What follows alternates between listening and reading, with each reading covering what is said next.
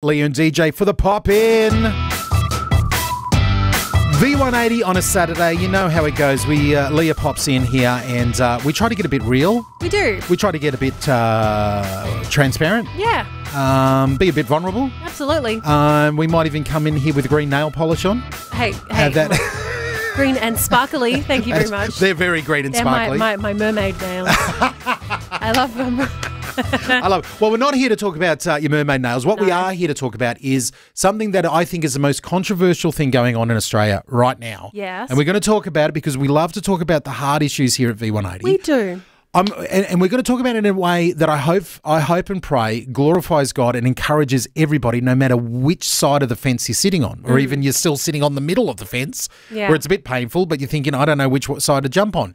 We're talking about the yes vote, the referendum. Okay. The voice to Parliament, the Indigenous Aboriginal voice to Parliament, that is all that's on the news at the moment. Yeah. It's all that every politician's on. If you're on social media, everybody's posting on it either side. Yeah. I was driving down the highway, from home from Vision the other day, and there was a whole ton of uni student age people, and again, I'm just going from what they look like on their skin colour, so sorry if this is racist. A bunch of them look like they were Indigenous. Yep. A bunch of them look like they were, white fellas. They could have been Indigenous, they could have identified that way. Who knows? And they were all wearing Indigenous shirts, Aboriginal flags, and they were waving them up there. Vote no, no, do not divide us, don't divide us type of thing. I've seen down in where I've been living for the last 10 years, down in Geelong and Melbourne and Victoria, big marches. On the other side, vote yes. Yes will bring us together. Yes is the only answer for Australia. So I've seen both sides of the coin there. We don't want to tell you what to vote. No, but we did want to touch on something that's happened on our social media, on Facebook and Instagram. Yes. Oh, goodness me. Yeah. So what's happened over the last week? We posted, Tony Davenport, one of our news writers, he wrote an article pretty much reporting on the Presbyterian Church in Australia. Yes. And they've decided that it's no longer going to happen, banning the welcome to country practices in the church services. Yes. So that's an important line to say. In the church, in a Sunday church service. Yes. So they've said if you want to do welcome to country, and if you don't know what welcome to country is, so how would you explain it?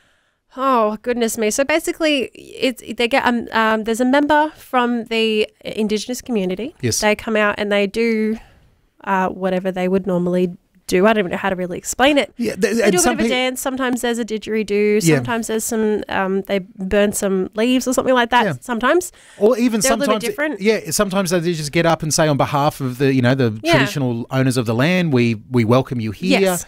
I've seen ones, and we saw one recently where he didn't really welcome everybody. He said, we are all part of Australia. Yes, which we're is all lovely. part of the land. We're all here to be Australians together. And I was like, okay, that's not coming from an indigenous guy who had ancestors in that local area. Yeah. So it's a little bit of that. Some people either love it and they think this is great, this is honouring. Other people go, oh, this is a bit of a virtue signal. Yeah. What is my ancestors go back multiple generations in Australia. Why are you welcoming me here? Yeah. I've lived here all my life. Yeah. So I know there's some controversial thoughts about it, but the Presbyterians have said, you know what, fine for you to do it on all other events. Wherever else you want to do it, just not on a Sunday service. And to be honest with you, I can get behind that because a Sunday service, they've come with biblical reasons saying this is about honouring God. We want to glorify Him. Yeah. We're going to stick to those things. We don't want to give honour to any other personal group, race or any other creed. We're going to do that. So I understand that. But my goodness, has it gone off? It has blown up. Ooh. My goodness. Across all the platforms. I think, when did we last? I think the last time I looked at it, it was like well over 1,000. I think it's getting up to close to 2,000 responses across Facebook, across Insta. Hundreds and hundreds of comments. I think there's about 100 shares of it going on. So it's really good. And the majority of people are being very civil, being Christian, being honouring to God and honouring to each other. But there's always the outliers. So let's take another break. We'll come back and we'll talk about that issue. And I'm feeling it, and I think we need to address it here. DJ Leah here for the final break of the pop-in. You're with V180, and We're getting controversial today. We are. We're touching on that item there that is very hot. Mm-hmm. It's burning. The potato is so hot it's glowing red. It's a hot potato. It's a hot potato. We've touched it, and we don't want to burn our fingers. No. We're talking, of course, about the referendum, the voice to Parliament, and the way that we're talking about it is we've had a post that's probably going to be one of our biggest posts, if not the biggest post of the year. I think it is on Vision Radio and on Facebook and Instagram, talking about what the church in Australia, the Presbyterians, have decided to banning welcome to country, the Indigenous welcome to country, banning it from their church services only. Yes. And the point that I want to get to is because I feel for both sides here. 100%.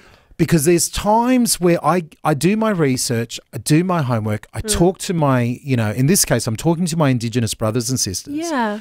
And I'm getting a strong opinion about what I believe. And then someone comes barreling in and saying something that I don't agree with, and I have the tendency just to want to rip their head off. That's fair. To go hard and go, you idiot, and just go you're wrong. Yeah, you're wrong. And I need to check myself and go, man, I need to remember the words of Christ. Yeah. I need to remember the words of the apostles. I have the tendency, and I think it's a spiritual gifting thing. I want to speak the truth. You have that some people, I wouldn't ever call this about myself, but people have said you've got this calling of like a teacher prophet where you want to speak the truth out clearly to people. Yeah. And you might see the area that needs fixing and you want to put your finger right on it and say, this needs work right over here. Not a popular thing to do or be. No. Right? It can be really hard. But I have a tendency sometimes to go a bit hard in that. Okay. And I can go, right, why aren't we moving here? Why aren't we saying this? Why aren't we doing this? And I need to temper that with the love of Christ, knowing that Christ never spoke those things unless he was speaking to those that he cared about and loved. Even the Pharisees, when Jesus was going so hard on the Pharisees and saying that they were a brood of vipers and they were telling lies, it was after weeks and months and years of loving them and wanting to call them out. Absolutely. And seeing that there. So there's a tempered thing that I want to do. Do you ever feel the same way? Do you feel like sometimes you're tempted to jump into the fray when there's a conversation going on, there's arguments, you want to get in there and have your say? Always. Yeah. Always. But I think too, it comes down to having a little bit of wisdom, and going in with taking a breath, having and I don't know, taking a moment of pause, a selah moment, as you could say, and going, okay, well, Lord, what do you want me to say in this situation? Is it going to glorify you, or is it just for me just to get in on the beef? Yeah. Which I get. I beef with most people. But and sometimes it's fun. It's just plain fun. Thank you. Let's be honest. If you're going to be that troll, sometimes being an internet troll is just fun. It's the funnest thing to do. But is it helpful sometimes? Is it helpful? Not always. Is it wise? And sometimes, like, for example, with this conversation that's going on our socials, I think, man, I'd like to jump in there and I go, do I need to? Is this voice, one more post, one more comment going to help in this thing? Maybe I just need to step back. Yeah. Is this a conversation that I need to be a part of? Yeah. And if it's probably not, then maybe not. Yeah. Look, wise words. However you're feeling, whatever your conversation is around this thing, speak the truth in love. Yeah. Be ready to listen as well. Listen to people's concerns and be ready with an answer. Maybe you don't need an answer right there and then. No. Maybe you need to go, look, let me go away and do some homework. Let me pray about this and I'll get back to you on it. Love it. All right. There we go. All right. Hey, Leah, as always, thanks for the pop-in. Always a pleasure. We will see you back here next week, and we'll keep you in our prayers when it comes to, and please keep me in your prayers as well. Yes. When it comes to our keto, yes. When it comes to our weight loss, we'll make it through the weekend. Yes, we can do it. We can do it together. Strength. We've done so well. We've got to Saturday night, staying on track. We need to get through the rest of the weekend here. Boom. We can do it. All right. Now, if you want to get a hold of us, we would love you to reach out to us. Give us your thoughts, whether it's about weight loss, whether it's about the voice, whether it's about what's happening with the Presbyterians. Absolutely. Best way to get a hold of us? Flick us an email. Let us know your thoughts. hello@v180.org.au. Yeah, you can reach out to us on the website as well, v180.org.au. And you can get all the contacts for our socials there as well. It's all there. Yeah. Very simple to do. All right, we're going to leave you some more great music. You have yourself a wonderful weekend. You have a good weekend. I will. Let's get into Seven Hills Worship right now.